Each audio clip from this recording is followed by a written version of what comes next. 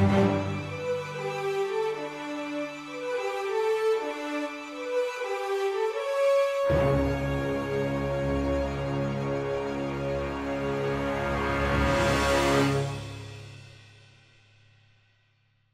everyone, welcome back to the TJOmega channel for day 1140 of our daily content grind.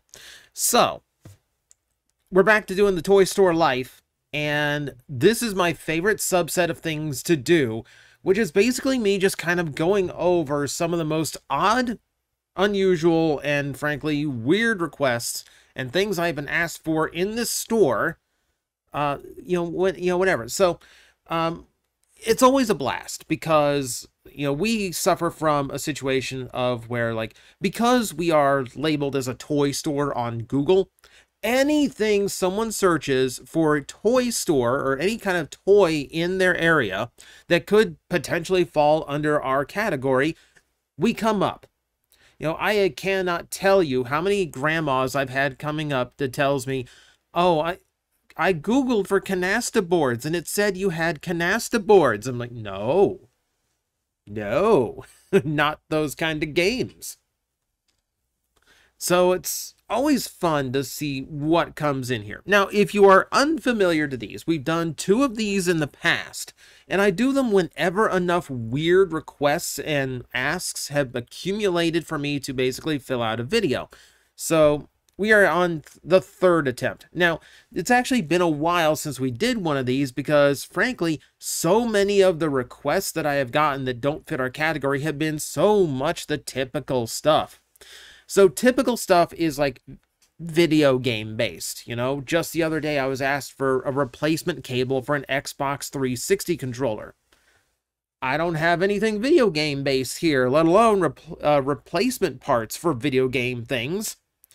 And we get that asked all the time. Like, I've had someone walk into the store, do a full lap, see absolutely nothing but toys and TCGs, and actually asks me, where are your PS5 games?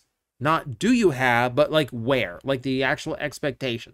Because again, if someone puts in like local video games, all Google cares about is that games part, and it will turn up us in the search results. And on one hand, we get a ton of awareness because of people searching for just absolute random stuff and finding us instead. But it doesn't exactly translate into sales because most people who come in here under those pretenses have no idea what we actually have and are going to be disappointed with what they find. So here's the list of the most recent ones, the ones that we can talk about, and some of them, they do kind of fall under what you would find in a typical toy store, like squish toys. This is easy. This is no problem. Like it's a normal stress toy. It's a desk fidget thing. You can find these just about anywhere that has a typical toy department, a Walmart or a Target. I mean, I'm pretty sure even like a toy section at Walgreens would have some kind of like squishable toy. This is just the kind of like typical desk toy that a lot of people have these days. But it's not the kind of toy we have. So this is kind of like a perfect example of like, Google said you would have it. Like, no, because we're not that kind of toy store. We're collectible toys. We're vintage toys. Okay, fine. Where do we go? Like, go to the normal big box stores. Where else do you expect? Now, to be fair, if you have a more traditional toy store, you could probably find something like this in there. By traditional toys, I mean things like rubber snakes. I have been asked for, quote, fake snakes. I'm not sure exactly how fake they want it. Did you want something that a kid could play with that's just like a tube of rubber that's like vaguely painted like a snake? Or do you want something that could pass for an actual python? Are you trying to amuse a kid, or are you trying to prank somebody? It doesn't matter. I don't have any snakes in here. I think the closest I have is like a Cobra Commander. That's as close as I have to a snake anything in this store. That kind of stuff I can understand. You don't know what kind of toy store it is until you call. Now, there are more traditional toy stores in the area that would absolutely have something like this. In fact, north of me and south of me, I can think of different stores that would have something like this. So they tried to shoot for the middle. They missed. Now, I was waiting for just one more weird request to come in, just one more thing that kind of made me go, huh, that's an unusual ask. And in fact, one came in today. And that was the tipping point between I don't have enough to do a video and I got enough to do a video now. What he wanted were stuffed peas. Like, specifically asking me for stuffed peas, like a plush toy, but it's peas. And I'm not entirely sure what actually inspired this. I mean, number one, did you get a kid interested in vegetables to the point where they actually want toys of the vegetables? Because that's kind of a parenting miracle. And I genuinely wish like they were in store when they asked, because that's when you can actually chat somebody up and go, that's actually a very unusual request. How did that come about? And usually when it's something like this, it's like, yes, my kid just thinks they're cute, or my kid saw it online and thought it was cute. They can't get it out of their head. Or like, okay, my girlfriend thought it was adorable, and I'm trying to find one for a birthday or early Christmas, etc. That kind of thing. So yeah, I actually had to Google it, because to me, a plushie of peas in a pod, a plushie of that is actually on par with what I thought was the previous weirdest request I had gotten, which was toy horseshoe crabs. So I had to Google to see if this thing was actually made. And yes, it is. In fact, all of the visual examples I'm using here are stock photos from Amazon. All of these are available on Amazon right now, and most of these people probably should have just went there first. But, you know, people try to find it in person, especially if they need it quickly, so I get it. But, yeah, stuffed pea pod, which I also found out is a food. I didn't even know you could stuff a pea pod, but hey, apparently you can. One of my favorite requests I ever got, juggling pins. Juggling pins or juggling balls. Now, keep in mind, you could probably get like, you know, like a cheapo croquet set from the sporting goods section of a normal store. Basically, like juggling balls, all you need are basically just 3 balls with enough weight to them, and you could potentially juggle them. Juggling pins, a lot more specific. You know, of course, they are weighted a certain way. They're shaped a certain way. You can't just go get a bowling set and start juggling the pins from that. You could, but it's generally not advised. This is something that I don't even know what kind of store you would be going to in order to find something like this. Now, potentially like a magic store might have juggling pins. There is a magic store somewhere in the area. It's like a good 30-40 minute drive from where I currently am, so I can understand wanting a closer source. But offhand, like, it's just an odd ask, right? It's just a super weird thing to ask for, like juggling pins. Locally sourced juggling pins. Offhand, yeah, like there's no store around here where you could possibly get that. And I'm struggling to find out. I'm struggling to think of a store outside of like, because like honestly, even the magic shop, the one that I know of, even that is a stretch. You know, I don't genuinely think you could find juggling pins there, but it's that kind of novelty shop you would have to be able to find in order to actually find a juggling pin in person. You know, maybe your best bet, your best bet there is like get just like honestly, your best bet there is just get like a plastic bowling set, like a toy bowling set from like a Goodwill or something, and just fill the pins with sand. It's about the best you could do locally. Switches and joysticks for an arcade cabinet. Now, we do have an arcade cabinet here, but it's just a multi-cade. It's left over from the previous owner, and we have no replacement parts for it. There is nothing we can do with it. Now, the weird thing about this is that there is actually a store in town that might actually have this. So, like, there's like an arcade novelty store, like the kind of stuff you see at like Dave and Buster's or like your local stuff, like skee-ball games, you know, like those more traditional like arcade games, or like barcade style like table games where like you have the table you can get your drinks on, but there is a game built in that you can see underneath the top. That kind of thing. There's a store that sells those. Why they didn't check down there, I have no idea. Or maybe they didn't get the answer they're looking for, decided call random toy store that's somewhere else in the area. I don't know why. I don't get why, but that's what they do. And I understand, like, this is the kind of thing where I'm like, why are you so insistent on finding something in person? This is absolutely something you should be ordering online to make sure it's exactly the one you need. Even if you found a store in person that had replacement parts for an arcade machine, it's unlikely that they would be the type that your cabinet needs. So this is a little weird. This is a little weird to be asking for in person. This is absolutely something you order online. And I can't for the life of me think of a situation where you would be in such a rush to need a brand new joystick or switch for your arcade cabinet that you need a replacement now. Outside of the possibility that your whole business is renting cabinets and one of your popular ones just happened to go down right away. In which case, cannibalize one of your less popular units for it. Don't, like, it was confusing. It was very confusing. Because it's absolutely something you're basically required to order online. We're going to follow this up with another weird hobby one that I could see why someone would call a shop like this, but also, no, never. This would never be here. Clock mechanisms.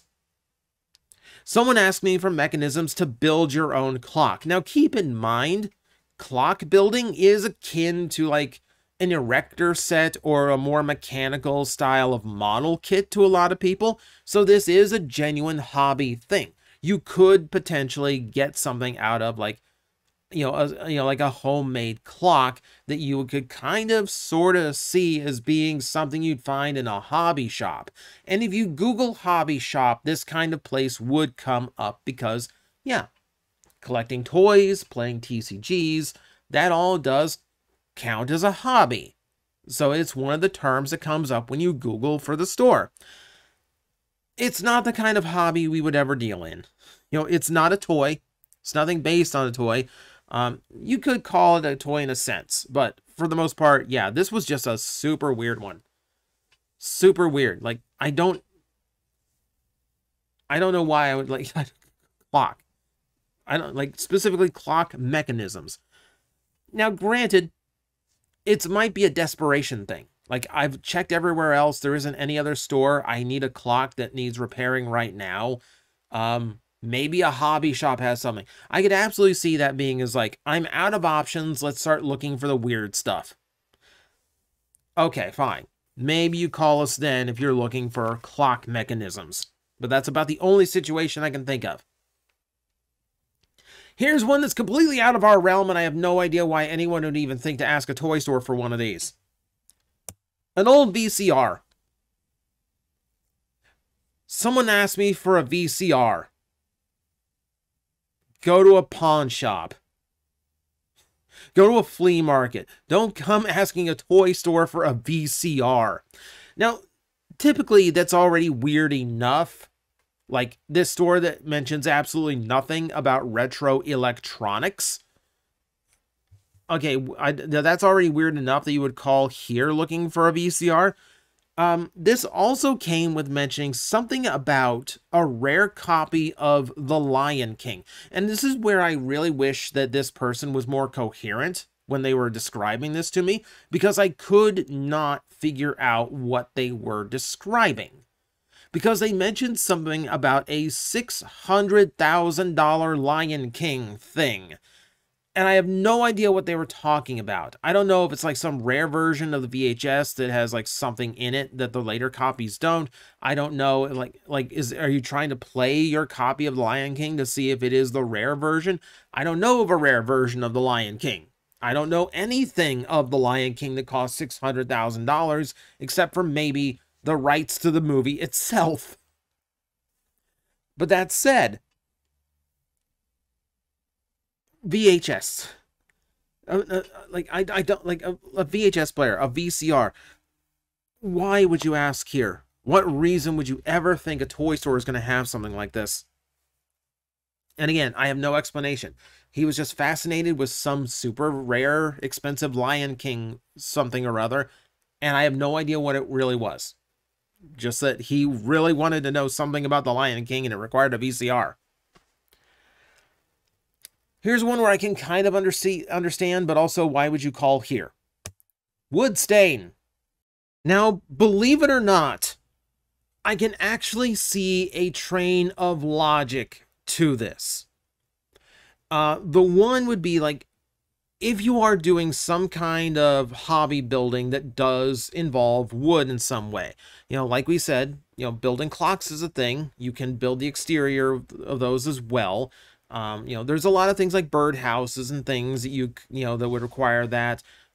Anything that's like old-fashioned slot car style, that, you could potentially use it for that. Balsa wood planes, you could need it for that. So if they think we're like a general hobby shop that carries anything they could need for any hobby they want, okay, yes, wood stain might actually be something you might think a hobby store would have. That said, why wouldn't you just call Home Depot? Why wouldn't you just go down to Home Depot? Why hedge your bets on like a really random toy shop that Google pulled up when you could go to the store that is guaranteed to have exactly what you're asking for? So, bizarre choice, right? Absolutely bizarre choice to call here for it. Like I said, I can see the thread of logic. Depending on the hobby they are actually invested in, I could see why you would think we might have it. But, it's still a very weird ask when there's such easier options, right? Here's the final one for the day. Final one for the video. And this one is kind of tangentially connected. So this one does involve model kits, but no, it was not someone asking me for model kits. We get asked for that a lot. We just don't have a way of getting distribution for them, especially Gundam kits, which I would love to be able to offer here. But someone called me and the request was not for model kits. It was, can you repair or build model kits? Someone was actually looking for a service to have model kits built for them and or to repair existing kits. Now, I'm not sure where you would find this as an actual service that you could ask someone to do. Understand, this is Florida. This is the retirement capital of North America. We do have, older clientele. And I have had people in here that had a ton of model kits. And we've been offered very large collections of model kits before that, frankly, the person who was collecting them all those years was honestly just too old to build them anymore. The hands were not dexterous enough to handle the small parts or do the painting. But if said collector of those kits still wants to see them built, then I could understand wanting to have someone come and do it or to bring them in so someone else can build the kit for them. That's all completely understandable. Though why you would ever ask someone to offer it as a service, again, you can see where there's a train of logic here. I can understand why someone would need that service, but I can't fathom why anyone would set up such a niche service for any reason. It's a very, very, very bizarre request.